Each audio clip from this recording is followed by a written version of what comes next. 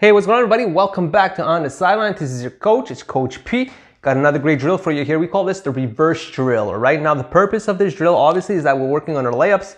But more importantly, what we're looking to do here is to improve the ability to finish a layup from the corner when a traditional layup is not feasible. And when I speak about a traditional layup, I speak about a layup that's straight on to the basket. All right.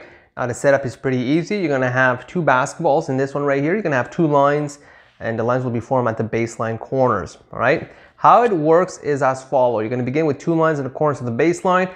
Both lines will have one ball and will be dribbling with the same hand in order to stay in the own lane, okay?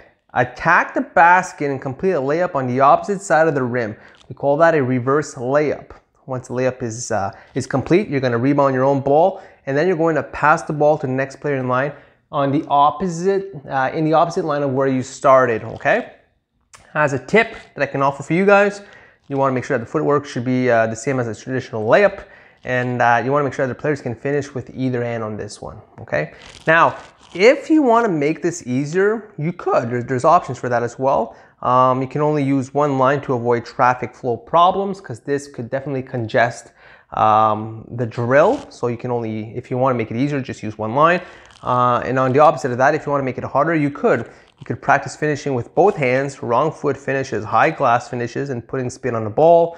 You can actually even have a coach simulate a shot blocker by bumping players with a pad holding a broomstick in front of the rim. Okay, all these are possible options.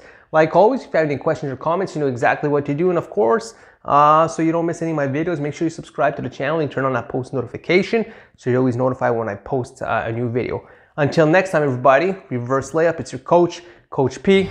Ciao for now.